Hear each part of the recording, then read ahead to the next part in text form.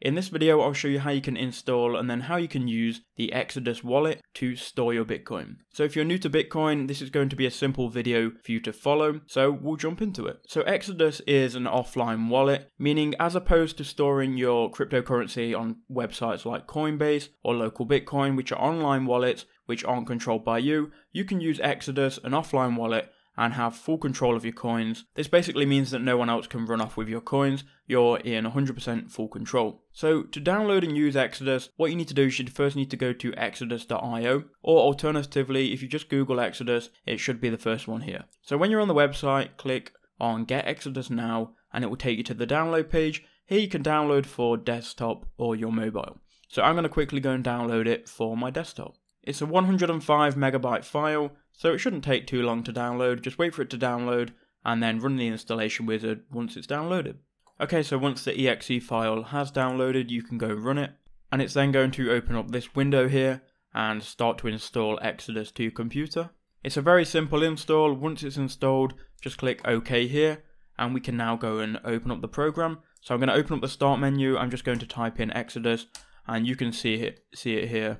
So when you first open up the wallet, it will look something like this. I have $15 in my wallet from before, but yours will say 0, obviously. So you've got your home here, which will give you an overview of all of the different cryptocurrencies that you've currently got and the price that they currently are. You've got your wallet, which is again going to show you a more detailed version of your cryptocurrencies. So you can see my $15 is currently in Ethereum. You've got the exchange, which can actually exchange one cryptocurrency into another. Now you can't buy cryptocurrency with this, so for example, I can't buy Bitcoin with my bank account using the exchange, but I can exchange like Bitcoin to Ethereum or Ethereum to Bitcoin, and I can exchange all of the different coins here. You can see there's a whole list of coins that we can actually exchange. If you go to the backup section, you're also going to need to create a password. Now when you start putting coins into Exodus, you need to have a password, and you need to remember the key pair, which is going to be the paper backup, which I'll show you in a second. So I'm going to write a password and then I'll be back.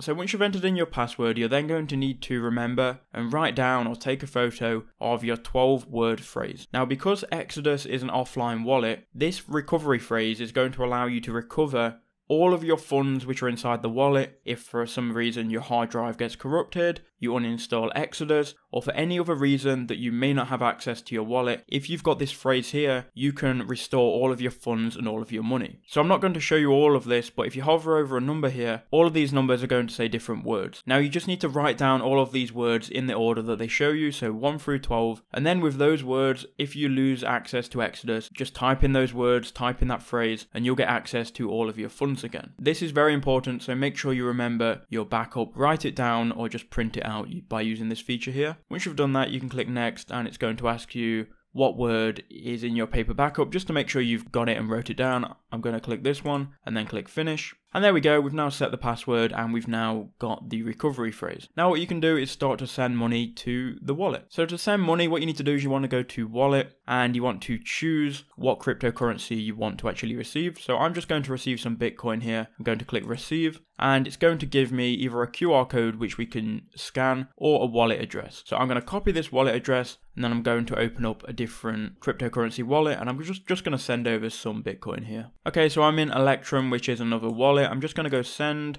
I'm going to pay to, and then paste in this address here, and I'm just going to send a small amount of Bitcoin. For the video's sake, I'm just going to send £2 worth of Bitcoin, and once I've done that, I can then click send, enter in my password, and I've now sent the payment. And we can see Electrum has detected that payment, and it's made a noise as well on the computer. And now we've got $2.60 worth of Bitcoin in our Electrum wallet. And this is the same no matter where you're withdrawing Bitcoin from, if you're withdrawing it from Coinbase or an exchange, or if you just want to get Bitcoin sent from your friend or family. Click the receive button here and then copy this address, and you can then give this address to anybody and they can send you Bitcoin. If you want to send Bitcoin yourself, click send, and you can type in their Bitcoin address and type in how much Bitcoin you want to send. If you want to buy any Bitcoin, I'll leave a link in the description to Coinbase. And then if you buy $100 worth of Bitcoin, you'll get a free $10, and I also will receive free $10. So I hope that video did help you out.